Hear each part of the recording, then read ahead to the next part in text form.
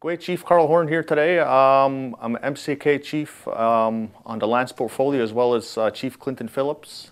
I'm here today to try and clarify some of the questions and concerns out there in the community in regards to the most recent land exchange between the Mohawk Council's common land and community member Derek White. The lands in question here, what we're talking about today, is the land that was previously owned by Derek White right here, close to Highway 30, next to also Lot 106.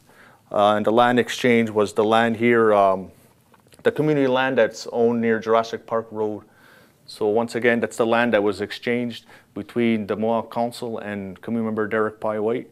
Obviously, community members have concerns in regards to maybe environmental issues and the magnitude of the land that was exchanged.